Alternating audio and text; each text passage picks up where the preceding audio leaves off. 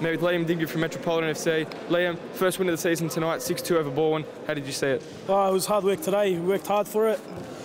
Lately, we've been struggling to just get the end result, but today we got it, so it was good from the boys. Liam, structurally wise, you have one of the best squads in the V-League. Jose Portillo, one of the best players in the league, Ernie Simsek, yourself. What does it take for Metropolitan? Why can't you just put the wins on the board? I don't know, man, to be honest. We have the experience there, we got the players, as you said, so I think it's just a matter of time before we start getting consecutive results, and hopefully we keep going up the ladder now, so yeah. After a slow start to the season, what's Metropolitan's aim for the season after 4 rounds? Your position now, 5th place. Where's it going to go for Metropolitan from here? I think we try to aim to win it every season, but I think realistically, I think we'll try for the top 3 this season. Hopefully get in a good spot for the cup as well, so yeah.